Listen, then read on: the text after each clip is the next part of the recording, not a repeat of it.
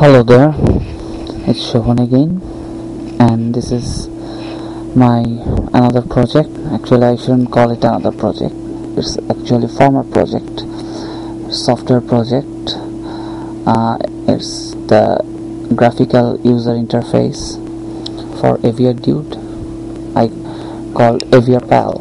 Now it's called AVRpal.net because I have upgraded my programming platform to Visual Basic 6, from Visual Basic 6 to Visual Basic 2010. You can see the interface has changed almost completely. Just the common thing is, actually there are some common things, okay, and you can see that it's quite graphical. Programmer connected, farmer full compatible. Actually it's the image of a programmer. This is the USB port.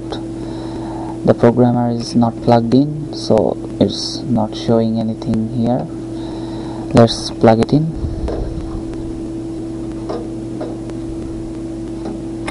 Okay, I plugged it and it shows the USB cable, and this is the programmer connected LED, and this is the farmer full compatible.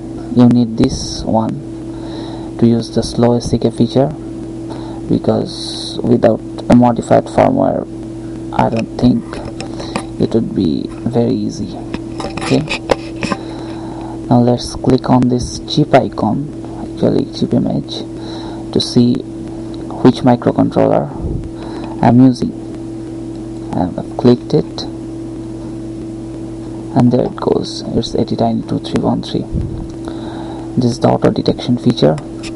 Okay, let's select a file,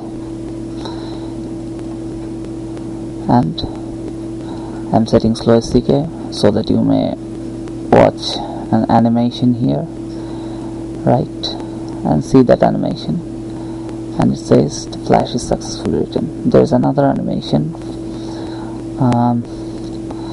it's for the erase. A warning message pops out. I'm pressing yes, and there it is. Well, it erased it quite fast. And now, well, I haven't worked on this part and this part yet. I'm hoping to finish it soon. And this is the funny part: enable warning sound. If I enable it, it will enable an error sound. Actually, I will rename this warning part to error. Okay, now I'm going to play that. I'm going to remove the reset wire from my 80tiny2313 and play that erase command. Actually, run that erase command again.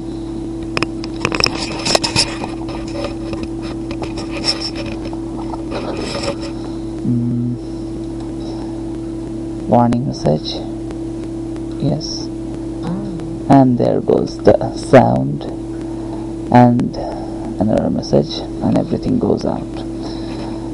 That's for the safety. Now I'm going to connect it again and click it, and the name will reappear. Well, it has. Well, I will release this software soon. Thank you. And one thing to add, it still works only with AVR, actually USB ASP programmer. Okay, thanks for watching.